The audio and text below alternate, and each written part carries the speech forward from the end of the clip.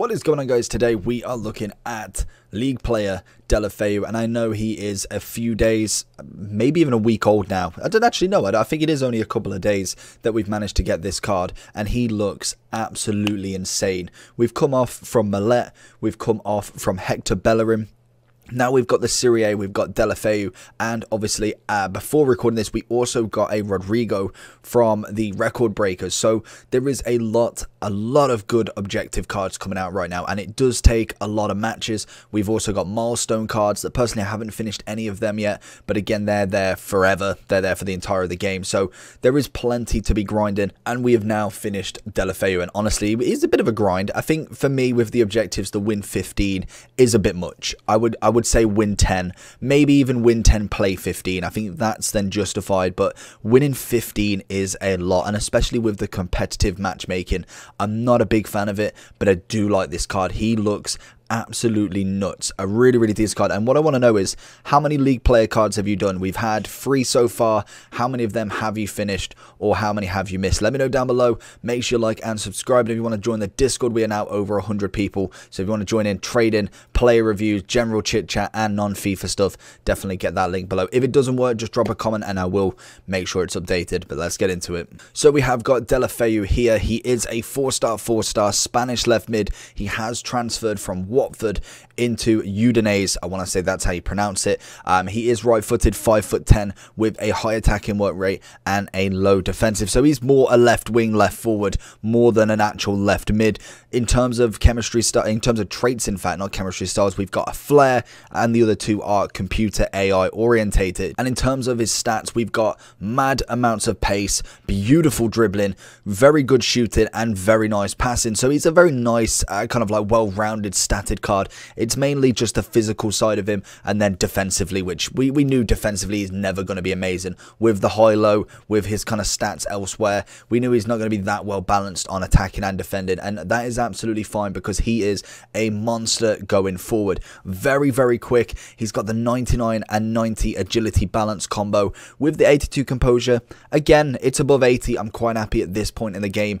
Obviously, icon swaps, this card's going to be an absolute dream to play with if they don't give us like a certain requirement, but I think at the minute every single league player so far has been worth it. Millet was actually decent, and especially for the time, he was actually really good to come out. We then had Bellerin, who is now in my FUT Champs team and is a cracking right back, and now Deulofeu, who is a very well statted left mid as well, coming from 80 all the way up to 86 with an increase of +8 on the shooting and passing, a +6 on his pace and dribbling, a 7 on his physical, and 5 on his defending. So he's had a very nice little stat upgrade.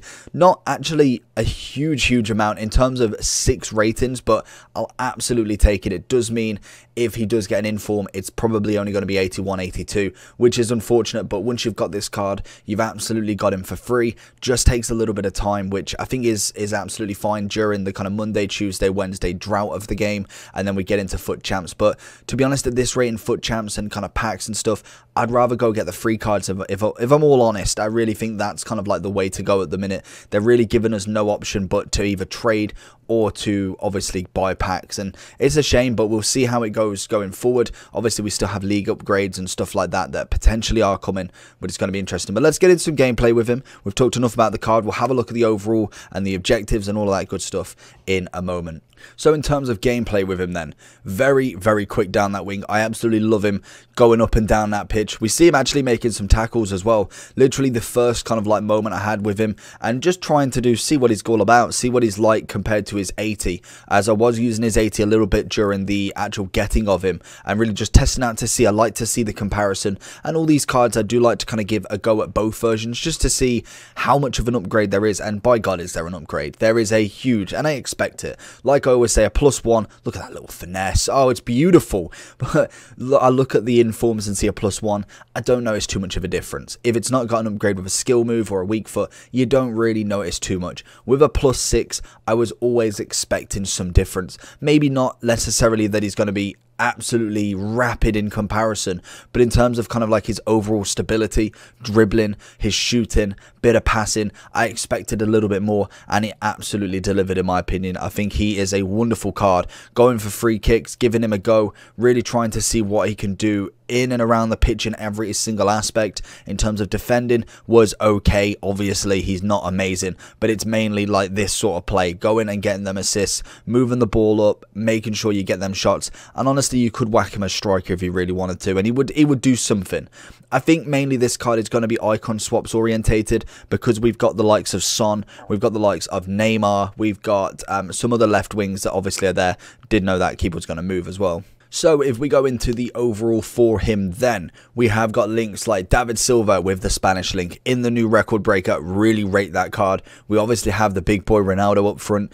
Big link there. Only a week, but it still gets the link to Ronaldo. We then have Rodrigo if you wanted to link him to the Prem. You also have all of the La Liga players. Obviously, there is plenty to go there. And I thought, you know what, we'll have a look at the objectives first and just kind of go through them and just see what's going to take the longest. And we also have the Silver Star to complete. He's next up. But you have to win 15 matches with 11 Serie A players in your starting lineup. Obviously, that is the 77 rated, max 3 silvers and 0 bronzes in the team. So that one is obviously the standard one to go for. Score 40 goals with Serie A players, pretty standard when you're doing the 15 wins. Assist 20 goals, again, very standard. Assist with through balls, if you don't do them, obviously just get a through ball in. Even if you have to kind of go behind the keeper, go with a through ball to the other side, absolutely fine that way. And then we also have the finesse goals, which again are pretty standard. I use finesse quite a lot, and especially when it's one-on-one, it's normally the benefit really to go and use that, and especially if you have someone with the trait of finesse. So everything's absolutely standard with it. It's just the 15 wins. I personally think 10 is enough for something like this. I think 15 is just overdoing it in my opinion. I think 10 with maybe 15 played is a little bit more better in my opinion, but again, there's nothing really too taxing with that. It's very simple to do. He's a great player, and in terms of generations, we have had him since FIFA 13 back in his Barca days. Then he went to, I think he was one of the first players in fact to get 3 cards in one FIFA. He got an Everton card, a Sevilla card, and a Barca card all in one FIFA. Then he went and got a Sevilla and Everton, and then he made his move to Everton. Then he went to AC Milan, getting a cheeky, I think it's a path to glory there, back to Barca for another year. Then he moved over to Watford in that same year, and then managed to get, I think that was a foot swaps card. I think it was one of the first foot swaps that we got. Managed to get a man of the match and an inform as well. And then in FIFA 20, we saw him at Watford get one more inform, and then he finally changed team again during FIFA 21. And honestly, he's been through so many clubs. We got 1, 2, 3, 4, 5, 6, 7, 8, 9 card changes in literally what, 10, how many years is that? 21 to 13, so 8 years of changes all there. That's just absolutely nuts to see. And in terms of his teammates in Udinese, not really on one to go with. He is the best player there. I think in terms of 77 rated, Lasagna is one of the best ones in terms of the 77 objective.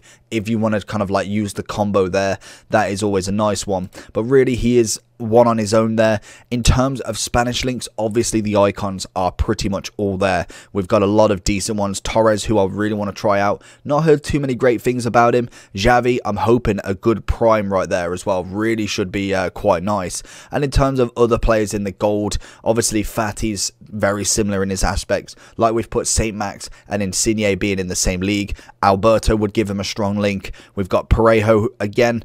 Not very meta at all, but again, his links, I'm just thinking of more that. Isco, Grimaldo, Aspas, plenty of Spanish players that you could link him with. And honestly, I just rate him as a card on his own. I think he's absolutely fantastic to use. If you use a Deadeye on him, look at the stats there. 94 pace, 92 shooting, 90 passing, and 92 dribbling is absolutely extraordinary for a free card. Taking him up to a 92 cam, 91 centre forward or left forward, or a 92 left wing. That for me speaks wonders for him. I think he's an amazing card. I've given him a 9 out of 10, and I think he's 100% worth the grind. Let me know down below if you're going to be completing him. Make sure you like and subscribe, share with your friends, make sure you watch all of it. I'll see you all for the next one. Peace.